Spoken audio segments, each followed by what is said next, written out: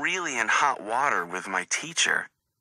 She wrote a note on my paper that she wants to see me in her office tomorrow. I think I know why.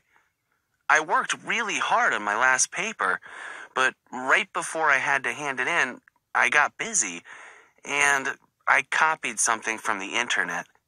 Just a small thing, maybe a few paragraphs. I didn't think she'd know. I can't believe it. I'm so scared. What will she do to me? I hope I don't get an F. What if she tells my parents?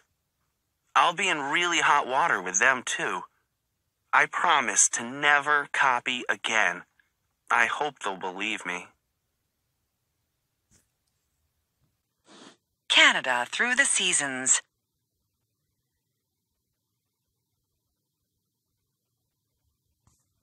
The weather is very different in this large country, so there's something to do for everyone in every season. Spring can arrive in February in Victoria on the west coast. In other parts of Canada, it gets warm in early April, and spring weather continues until June. In British Columbia, you can kayak, camp, or take a train trip through the Rocky Mountains. Summer brings warm to hot weather from May to September. This is a great time to fish in one of Canada's many lakes. Kayak among whales in Churchill, Manitoba, or have some Wild West fun at the Calgary Stampede. Fall brings cool temperatures in September and October.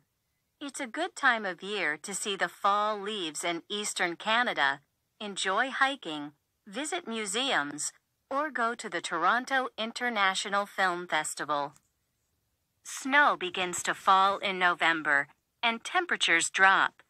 Days are short in winter, but you can ski, go to an ice festival, or see the northern lights.